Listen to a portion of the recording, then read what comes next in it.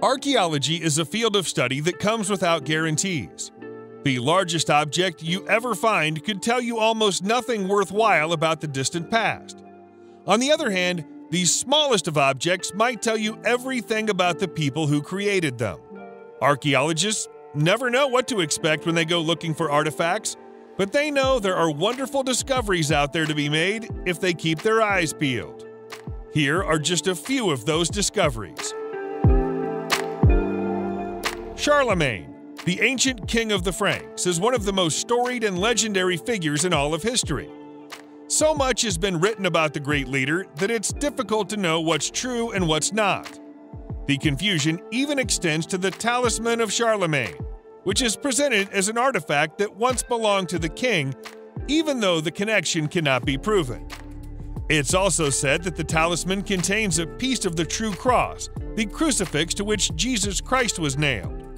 Whether this object belonged to Charlemagne or not, it's a stunning Carolingian reliquary medallion and would be worthy of note even without the royal connection. It can be proven that it comes from the 9th century, so the timeline just about fits the story. Some stories say that there was once a strand of the Virgin Mary's hair next to the wooden fragments inside the piece, but that the hair was lost when 2 sapphires were taken out to be replaced with enamel glass in 1804. No record of the talisman's whereabouts prior to 1620 exists, but at the time it was said to have been found inside the tomb of Charlemagne by Emperor Frederick Barbarossa in 1166. The seal of Wulfric isn't as beautiful as the talisman of Charlemagne, but it's no less significant or mysterious. Like the talisman, the tale of its discovery is strange. It was found inside a box in a garden shed in Sittingbourne, Kent, England during a house clearance in 1976. Despite being found in such an unlikely place, it's a rare and genuine Anglo-Saxon seal matrix that predates the Norman conquest of 1066. Only 5 seal matrices from this era have ever been found, and this is one of only 3 that's made from walrus ivory. Archaeologists think it was made somewhere between 1040 and 1050. The Anglo-Saxon inscription around its edges clearly identifies it as the seal of Wulfric, but Wulfric's identity remains unknown. He might have been the bearded man whose portrait is carved into the center of the artifact. The figure is shown with a sword, which means he was probably a secular figure and might have been a senior minister to the King of England. He was not, however, a king, and his name doesn't turn up in any historical records from the time. Still, someone thought enough of him to wear his seal as a pendant around their neck. Perhaps it was Wulfric himself. When you apply gold gilding to any object, you instantly make it more valuable and ostentatious. When our ancient ancestors applied gold plating to their clothing or accessories, they generally did so to make themselves appear more important. With that in mind, we can only assume that the owner of these gilt bronze shoes had a very high opinion of themselves. The shoes were found during the excavation of a chamber tomb in Naju, South Korea, in October 2014. The identity of the tomb's occupant is unknown, but he lived during the Baekje Kingdom period and was laid to rest during the 7th century. Aside from being gold-plated, the shoes are decorated with dragon, lotus, and goblin designs. They're wonderful to look at, but must surely have been impractical to wear. Historians haven't ruled out the possibility that they were created specifically for the burial. Other grave goods found inside the same tomb include earrings, ceramics, stone pillows, a harness, and arrowheads. It's clear that this must have been a person of great importance, so it's frustrating that nothing with an inscription that might identify them was left behind before the tomb was sealed. Archaeologists in France hit the jackpot in August 2021 when 2 separate deposits of fantastic Bronze Age ritual hoards were discovered in the department of Allier.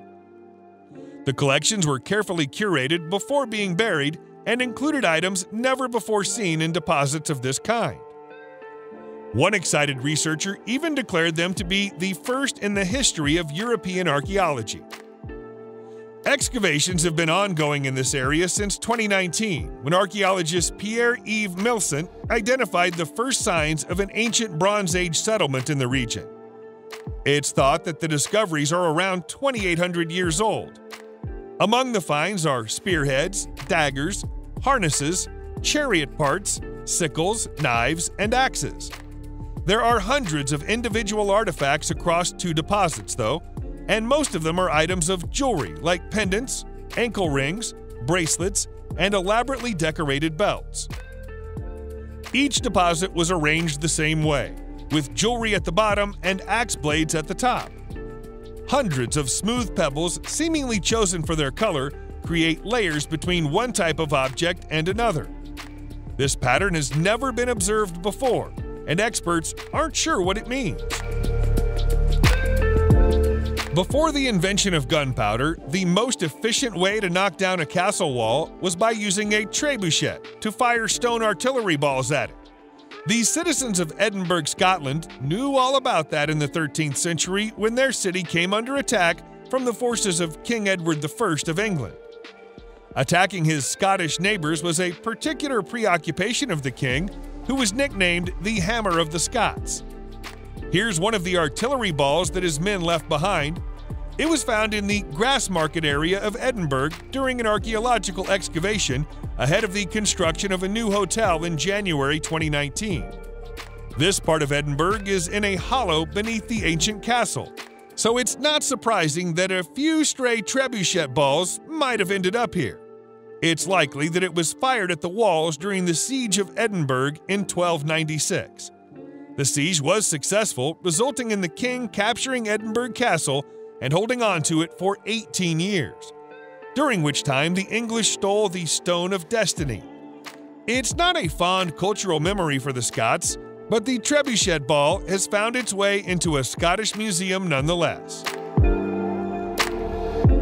The spoon is the most basic item of cutlery we can imagine, but someone still had to invent it.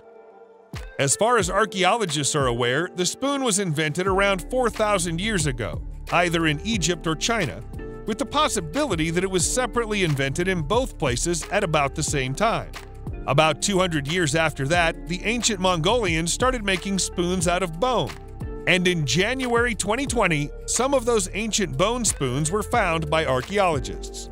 The discovery of the spoons took place at the same time as the discovery of a 7,500-year-old bone knife at the bottom of the Egg River in Bogum Imad, which serves to illustrate how big the gap between the invention of the knife and the invention of the spoon is.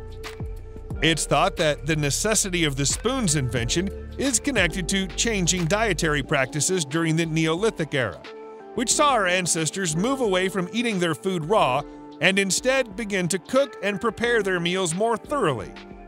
Bone is a strange choice of material, considering that stone and wood was available, but it was no less efficient as a utensil. These days, we associate crayons with children. We give the drawing tools to our offspring to create and color in pictures long before we trust them with paint or ink. Thousands of years ago, though, there was nothing childish about the use of crayons. In fact, the people of the Stone Age used a primitive type of crayon to color in animal skins about 10,000 years ago. This crayon was found at the English archaeological site of Starcar, Yorkshire, during the 1980s, but wasn't properly studied until archaeologist Andy Needham did so in early 2018. It was he who demonstrated that the reddish-brown artifact would have made for an effective crayon. The artifact is fashioned from the natural clay earth pigment called ochre and has a pointed end to make it easier to create markings. This part of Yorkshire is known for its ancient artwork, and similar crayons may well have been used in the production of that. Red ochre was a hugely significant color for our ancient ancestors all over Europe. They even sometimes used it to color the bones of their deceased loved ones, although nobody knows why. Staying in England for a moment, King Henry V was enormously grateful for the assistance of the City of London during the 100 Years' War. The city provided much of the financial assistance required to fight the Battle of Agincourt in France in 1415, leading to a crucial English victory and a long period of dominance in the war. The total amount that the city loaned to the king would be the equivalent of around $5 million in modern terms. When the battle was over, the king gave the city this stunning crystal scepter by way of thanks. He had it made especially for the occasion, employing the services of the finest English craftsmen of the era and forcing 2 French craftsmen to work with them. The gemstones used in its composition come from all over the world, including red spinels from Afghanistan and pearls from the Gulf of Arabia. By rights, the scepter should have been sold off along with the rest of the crown jewels under the puritanical reign of Oliver Cromwell in the 1650s, but the city's authorities kept it safe by hiding it from Cromwell's men. Thomas Becket was once the Archbishop of Canterbury in England, but fell out with King Henry II after a power struggle and was exiled and banished from his home country. He fled to Rome, but returned to Canterbury in 1170 and was promptly executed by the king's men as he stood at the altar in Canterbury Cathedral. Whether or not the king specifically ordered Becket's murder is unknown, but the killing sparked outrage and tainted the remainder of his reign, leading to the Great Revolt of 1173. Pope Alexander III greatly added to Henry's problems by declaring Becket to be a martyr and making him a saint. That declaration caused any item associated with Becket to be revered, including the bloody tunic he was wearing at the time of his murder.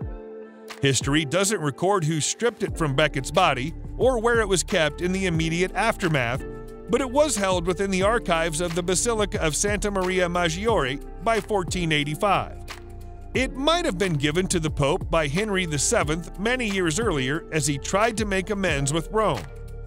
The blood-stained garment was eventually sent back to Canterbury for the first time in 850 years for a special exhibition in November 2018.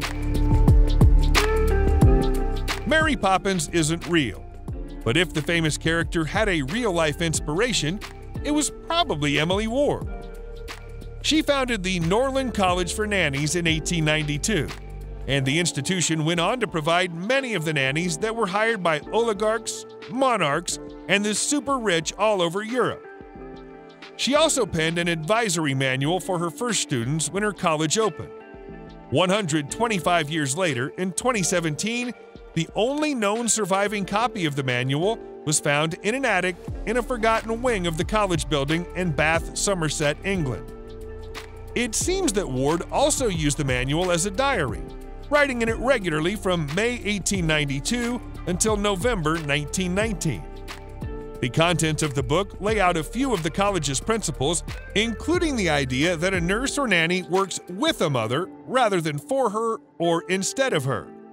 Ward also wrote a list of target customers ranging in location from nearby Chelsea to Manchester in the north of England and even as far away as Moscow, Russia. The college still exists today and is modernized over the course of the past century, but its basic framework is all laid down in the delicate pages of this book. Respect for the rule of law is one of the most important and fundamental aspects of maintaining a civilized society. Coming up with a code of laws is a vital step in the foundation of any country or culture, but it might surprise you to hear how old the concept is. This is the Code of Hammurabi, named for King Hammurabi of Babylonia, who reigned almost 3,800 years ago. It's considered to be the oldest complete set of laws and legal principles in the world, and is still greatly admired by lawyers of the modern era. The Stele of Hammurabi, sometimes also known as the Louvre Stele, is the basalt block upon which the 282 laws are written. The text covers everything from basic civil laws to acceptable commercial practices and includes set fines and punishments for specific offenses. Written in Akkadian, the prelude to the text states that the code is designed to protect the weak from oppression by the strong. A recurring theme is that someone has the right to be considered innocent until proven guilty, a principle that remains true in most countries today. The stele was stolen by the forces of Elamite king Shutruk-Nahunte about 3,200 years ago, but was rediscovered by a French mining engineer in 1901. We often think of prenuptial agreements as a conceit of the modern age, and as cynical documents that convey a lack of faith from both parties involved that their marriage will stand the test of time. In reality, though, there's nothing new about the idea of a prenup.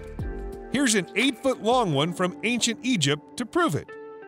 It's currently on display at the Oriental Institute of the University of Chicago and is 2,480 years old. As one might expect from a document so ancient, the text is full of unusual clauses. One is that a husband must promise his wife an annual recompense of 12 pieces of silver and 36 bags of grain for the rest of her life if he divorces her. As a show of her faith, though, a woman must pay her husband 30 pieces of silver up front when marrying him. There are even get-out clauses for ending the marriage amicably in the event that it fails to produce children. Husbands were permitted to keep concubines, but none were afforded any of the rights given to the wife in the marriage contract. Failure to adhere to the terms of the agreement constituted a criminal offense, and a jury trial would be arranged. Concubines aside, it's really not so different from a modern prenup. Subscribe to the channel and turn on notifications, and you will be the first to know when a new video comes out. Thank you for watching, and see you in the next video.